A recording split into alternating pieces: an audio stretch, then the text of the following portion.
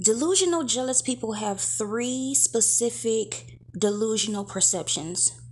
They feel entitled, they feel authorized, and they feel as though someone has given them permission.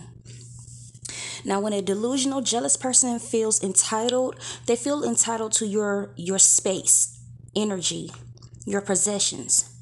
They feel entitled to tell you what you are allowed to have, what you're allowed to achieve. And number two, delusional jealous people feel authorized.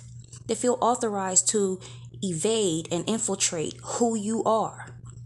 They believe they own the rights to your essence, your gifts, your talents.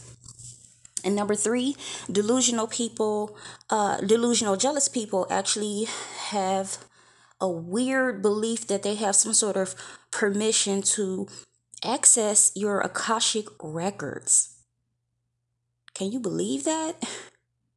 Now, delusional jealous people feel entitled, authorized, and given permission because they don't have that within themselves. Have you ever noticed that? Jealous people have this delusional perception that they can predict other people's destiny, but they can't even access their own. Have you noticed that? Yeah, it's quite delusional. But one of the best ways to recognize when you're dealing with a delusional jealous person, and it can be both male or female, is when they're desperate to have access to you.